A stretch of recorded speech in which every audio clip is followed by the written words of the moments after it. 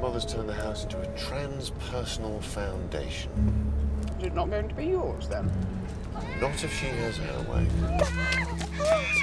What have you done to him? Oh, my God. Mary. Hello, Seamus. How are you all, eh?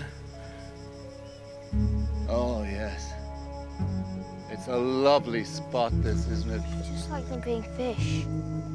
They don't have to do anything for me. Christ! Inland Revenue breathing down his neck. I think he might need some legal advice during lunch. You can barely afford to stay here as it is. If you need any more medical care, you would go broke very quickly. Really, really low. Really? Object! You're the one who feels betrayed. She's your mother. Well, she's lied to all of us.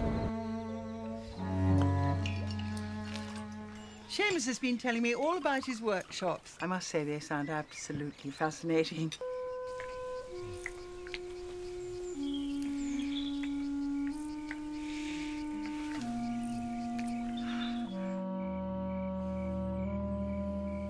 I've been really patient. Patient?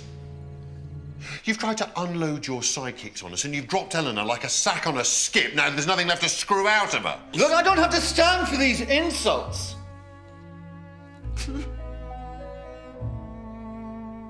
Mary and Robert have come to say goodbye. It's okay.